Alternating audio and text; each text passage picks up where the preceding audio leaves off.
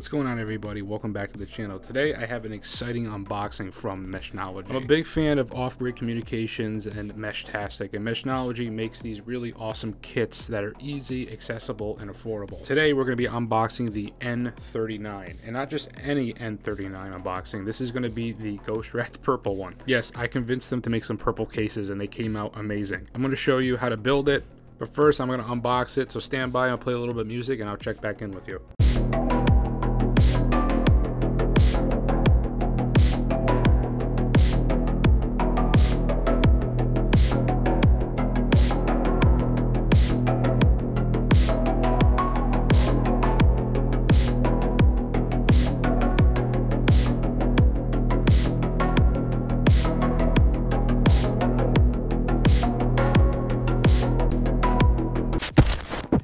Now, I built this thing a couple times. I would recommend starting with this antenna right here. So you're going to put it in, put the washer on, and then put the actual antenna on. Then I would move over to the GPS stuff. You're not going to see it here, but I put the adhesive down. I just stuck it down to keep it nice and organized. Now I would get the Heltec V4 and plug into the GPS stuff first, because the wires are kind of short. It's just easier to work with, because you're going to need to take that antenna wire and connect it to the Heltec board as well. And there's a little gutter that you're going to be putting this wire in to keep it nice and organized. As you see here, I got the wire running along the little gutter there. And now it's time to put the button in.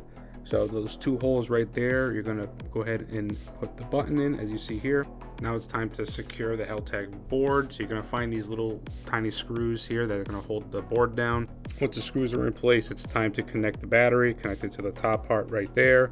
Then you put the adhesive down, you put the adhesive on the back of the battery or on the case itself, and just plop it in. And you're pretty much almost done. Now it's time to put all the screws in. To make this easy for you, I have a washer and a screw in the exact spot I need to screw it in. So you see here, I got 1, 2, 3, 4, 5, 6 screws and washers I gotta go put in. And I'll show you how easy it is to actually put in. So those little square washers, you're gonna put right into those little cracks on the device. So this guy right here. These are the ones you put into those little square rectangle slots there.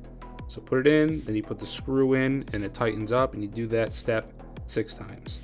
As you see here, pointing where you need to do it. And that's it. The device is built. So now let's put the latest version of Meshtastic on this thing. First thing you do is go to the Meshtastic web flasher. I'll leave the link in the description. You're going to click on devices, you're going to click on Heltec. And then you're going to find the Heltec V4. If it's on the bottom, Heltec V4, click on that guy. And then you need to click on the firmware. I always recommend doing the stable one. It's not even going to let you in this case do the beta, but just click on the most alpha stable version possible and then click flash. Scroll all the way down until you see continue. Okay, once you hit continue, you're going to see this screen right here. So you're going to see an option for full erase and install. I recommend doing that if you're having trouble updating it, but for now I'm just gonna hit the update button. So the most important thing is how you plug it in. So plug the device into the computer, then hold down the boot button and then tap the reset button. That will get it into the flashing mode. Now you're going to connect the device, so go ahead and click on the device that pops up, then click on connect. Let the firmware install. Once it's done, you can unplug it, and if it doesn't turn on or reboot, you can just hit the reset button. It will turn itself on, and then you can start with the configuration. So for me, mine didn't turn on right away, so I just hit the reset button, wait a couple seconds, and then the screen is going to pop up with something. You're going to hold down the top button since it wants you to hit OK. Then you're going to select the region. So I'm US, so I gotta scroll down by hitting the button once, then holding it to select. And once it does that, it's going to reboot, and then it should be ready to go. Now, if you want to interact with it, you're going to need to set it up on your phone. Once you're on the Meshtastic app, you're going to click on your new device, and you're going to pair it for the first time. You'll see a number on the device. You're just going to copy the number from the device onto the app, and then hit pair.